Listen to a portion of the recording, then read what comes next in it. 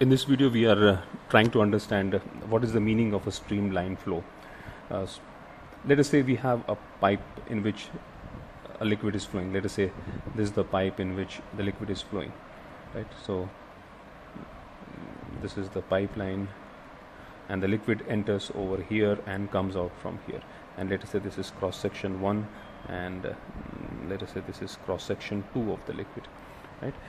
So if this flow were if this flow is streamlined, what would happen is, let us say there is one particle of the liquid entering at this particular location. Let us call this location A. So a particle enters this pipe over here. This particle will follow a definite path. Let us say it moves along this particular path, right? And it comes out from this particular point. So this is point A. Let us say this is location B, say location C, location D, and exit is location E. So particle A, or for the particle entering at location A, has followed this particular path. Now the next particle which will land up over here will definitely necessarily follow this particular path.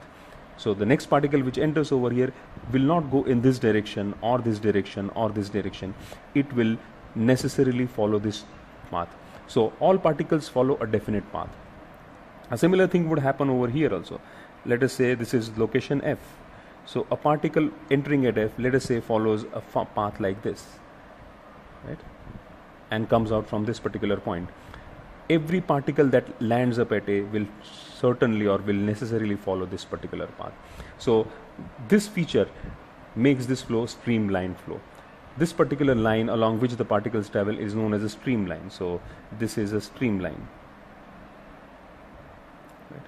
Similarly, this is a streamline, and there will be such number of streamlines over here. So this will be another streamline, this will be another one, and so on and so forth. And this particular entire arrangement or structure is known as streamlined tube, right? It is known as a streamlined tube. Okay. So the first feature of a streamlined flow that we looked at is particles follow a definite path, right? Okay. There is another aspect to streamlined flow. The second aspect is this, that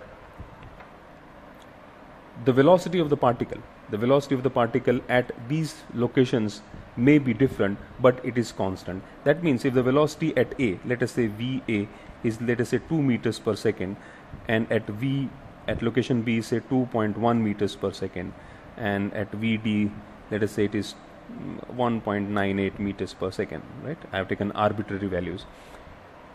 These values will be fixed. That means every particle that comes at A will have a velocity of 2 meters per second, and when that particle reaches location B, it will have a velocity of 2.1 meters per second, and when it reaches D, it will have a velocity of 1.9 meters per second. And this will happen with each and every particle that reaches location A, and then B, and then C and D. So velocity is not constant throughout the streamline, but it is fixed at different locations, right? The velocity at B will always be 2.5. It cannot change to 2.1, or it cannot change to 2.2 or 1.9. It will remain constant over here. It will remain constant over here, even though these two values may be different. That is the second feature of streamlined flow. And the third feature is that mass flow rate at all cross sections is constant. Okay. What does this mean? Let us say this is cross section 1, right? Similarly, we will have cross section 2, cross section 3, and cross section 4, and infinite such cross sections. Now if at cross section A, let us say 10 kg of the liquid enters in 1 second, right?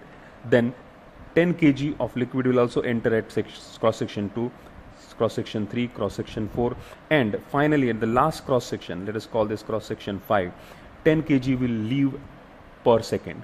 That means the mass flow rate remains constant at all locations, and 10 kg will enter in 1 second. Similarly, 10 kg will enter over here in 1 second, so on and so forth, and finally 10 kg of liquid will leave the last or the final cross section.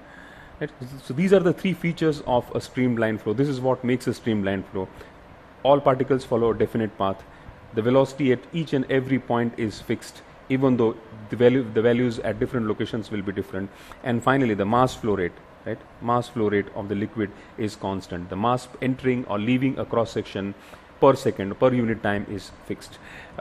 So this is what a streamlined flow is, and all our discussions in this particular topic on motion in fluids will be assuming that the flow is streamlined flow. So it's very important that we get a good idea about what a streamlined flow is. Thank you.